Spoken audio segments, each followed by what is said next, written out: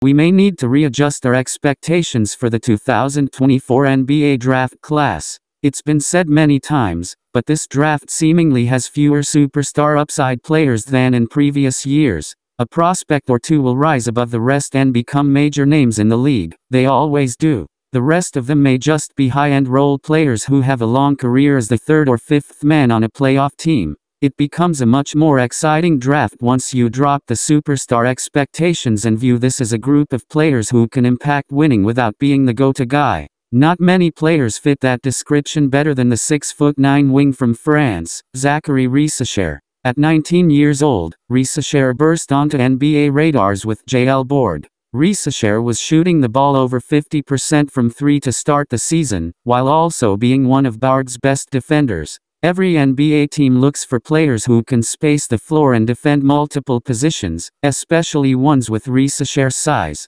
Risacher is coming off his best game of the season in a 90-84 loss to Nanterre on Saturday. He finished with 28 points and 6 rebounds while shooting 5/9 from deep. Most importantly, he flashed an aggressiveness that's rarely seen in his game. Performances like these will keep Risacher at the top of draft boards. The San Antonio Spurs don't need a go-to guy. They have their franchise cornerstone in Victor Wembanyama. They need complementary pieces around Wemby to build a roster that can compete for a championship. It's what makes them one of the best fits for Risacher, and why they may add another Frenchman to the team on draft night. Zaccharie Risacher, 6'9" wing, JL Board. 2023 to 2024 LNB Pro A stats. 10.1 points, 0.9 assists, 3.8 rebounds, 43.9% FG, 35.2% 3PT, 74% FT,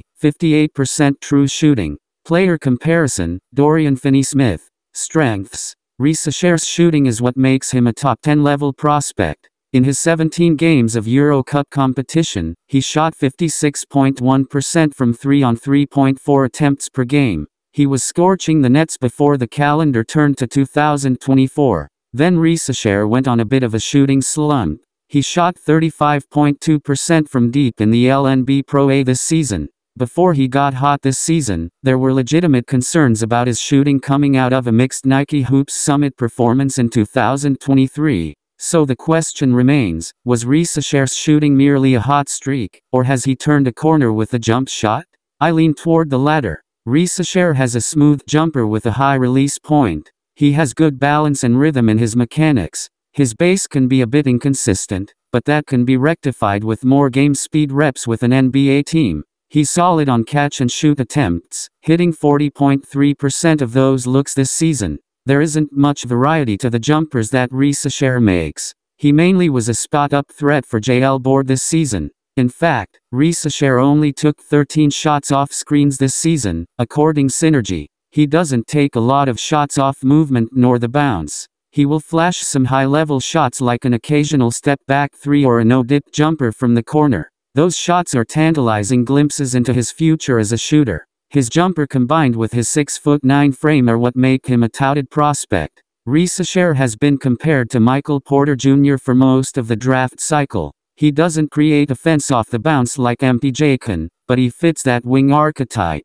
He's got long arms that help him get to balls defensively. He can get from end to end quickly in the open court and dunk the ball with his solid vertical leaping ability. He's a good rebounder who tries to get to the boards both defensively and offensively. On top of having a good frame, Risacher has a high feel for the game. He's usually in the correct position defensively, but as most young players do, he can spend too much time watching his man instead of seeing the whole floor. His combination of basketball IQ and length should make him a menace off the ball. On the ball, he's able to stick with dribblers thanks to his speed and length. He moves his feet well for a player of his size and is able to fight through screens with speed. While Risacher is a bit limited with the ball in his hands, more on that later, he makes some good reads as a passer. It's nothing flashy, but he is willing to make the extra pass. He's smart enough to cut to the open space when it's there. It's apparent that he processes the game at a pretty high level on both ends.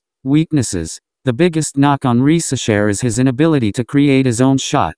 He's not a creative scorer and has a hard time getting separation in the half court. He's shown very little capability of making shots off the dribble or in the mid-range.